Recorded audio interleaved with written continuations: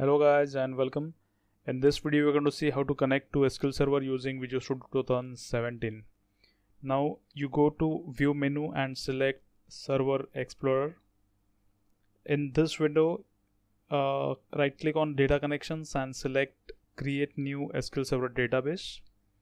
Now here you have to provide the name of the server. So you can provide any of these servers. So let us try the first one, localdb MSSQLLocalDB. I'll mention this below the video.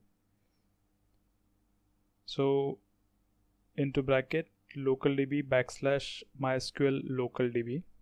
Now you have to select the authentication to connect to SQL Server. You can use Windows authentication or SQL specific authentication by giving username and password, and then give the name of your database. So let us say MySampleDB and OK.